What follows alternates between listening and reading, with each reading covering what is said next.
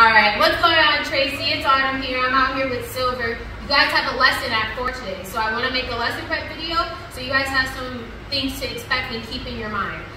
Number 1, we are going to be discussing the system, okay? The system is how we interact with our dogs through positive and negative reinforcement based on the choices that they make.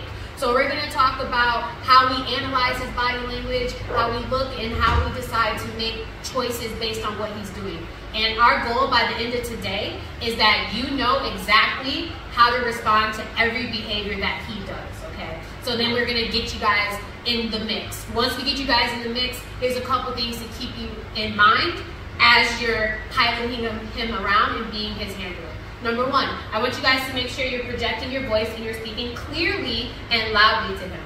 The next thing I want you guys to really focus on is that you have breaks in between your words. So you would say his name, you would take a small break, and then you would say the command.